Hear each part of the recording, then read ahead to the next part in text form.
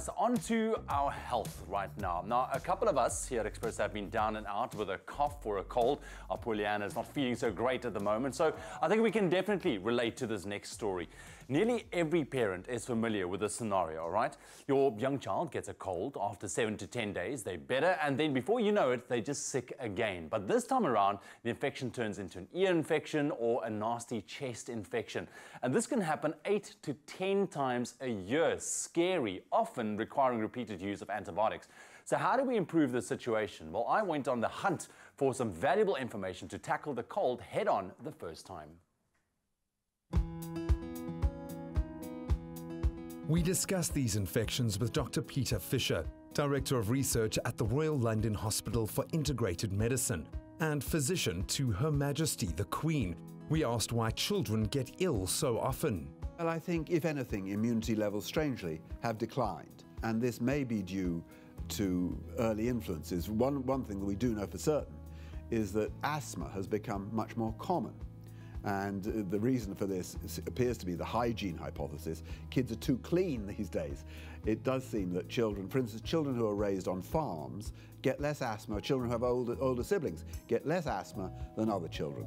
And that seems to be because they're exposed to particular kinds of bugs earlier in their life. That helps their immune system to mature. So possibly, I mean, it sounds paradoxical, but as a result of children being too clean, not getting exposed to bacteria early in life, their immune systems develop more slowly.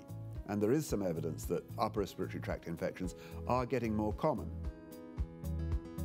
RTI is respiratory tract infections.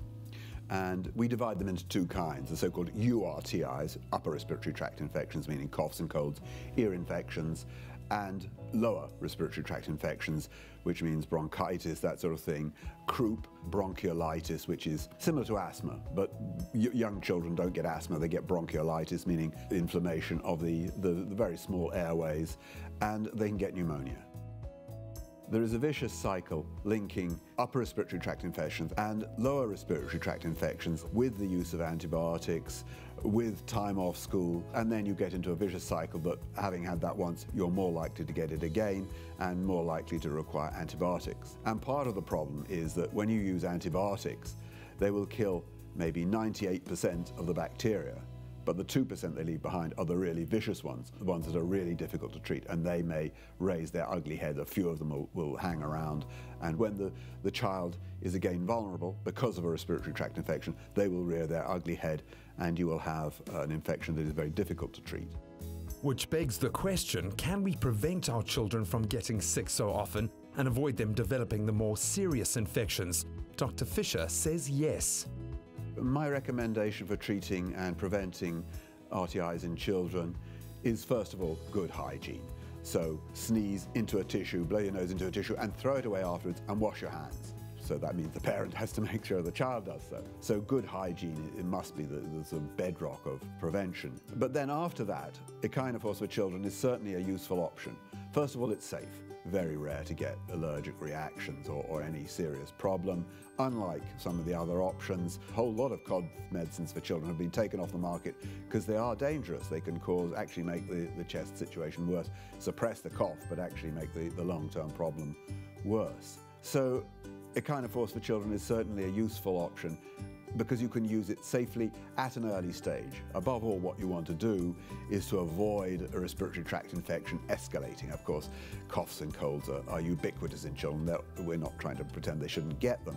But what we do want to stop is them developing into, for instance, middle ear infections, which can be extremely painful and can even go chronic. You can get what they call chronic glue ear, which causes deafness, and that actually has been shown to be associated with worse school performance. Children who are deaf, not surprisingly, don't do as well as school. And then there are other, really serious problems: croup, bronchiolitis, even pneumonia.